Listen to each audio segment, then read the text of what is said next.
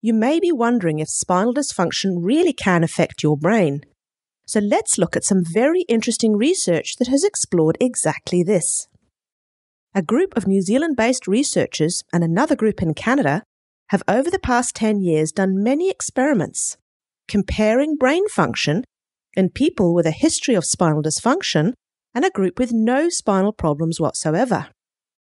The spinal dysfunction group was called the subclinical pain group because they were not in any kind of pain on the days of the experiments, but they had a history of spinal problems. So subclinical pain refers to people who have recurring spinal dysfunction, such as mild pain, ache, or stiffness, with or without a history of known trauma. There is an increasing interest in subclinical pain in the scientific literature because individuals who fall into this category provide an opportunity to explore how spinal dysfunction affects their brain without the complications of current pain, because pain itself is known to alter brain function. We already know that once you are feeling pain, it changes how your brain functions. But what the research on subclinical pain is showing us is that even just mild recurring spinal problems, even on days you feel no pain, can also alter how your brain functions. Let's take a closer look at some studies that have compared these people with subclinical pain with people who have never ever had any spinal problems at all. Well, this is where it gets interesting.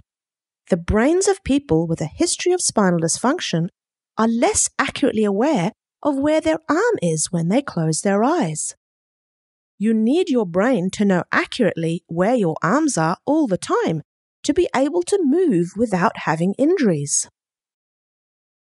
Another study showed that the brains of people with spinal dysfunction were slower at mentally rotating objects in space compared with a healthy control group. This suggests that your brain's ability to mentally rotate objects is affected by the function of your spine. We need to mentally rotate objects in space all day, every day, but we often don't think about the fact that we do this. Being able to accurately perceive where you are and where your arms and legs are is very, very important. You need to know where you are to be able to move without having accidents. And it's also very important to be able to accurately perceive the world around you. This is a vital skill we need all day, every day. To recognize some objects, you may need to mentally rotate them. For example, to recognize the letter P versus the letter B, if they are not upright, you would need to mentally rotate them in your mind to figure out which letter it was.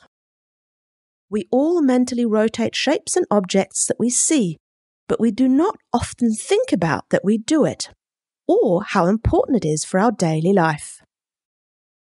Another study conducted in Canada recorded brainwave responses to mild electrical stimulation at the wrist before and after a 10-minute task where they had to do precise movements of their hands. There were significant differences between the spinal dysfunction group and those who had healthy spines, demonstrating again that the brains of those with mild recurring neck pain, even on days they had no symptoms at all, processed sensory and movement information in a different way compared to people with totally healthy necks. They also found that only the healthy neck group could remember or learn the hand movements, but the neck dysfunction group could not. So even this kind of mild neck dysfunction was changing the way the brains were able to learn movement patterns.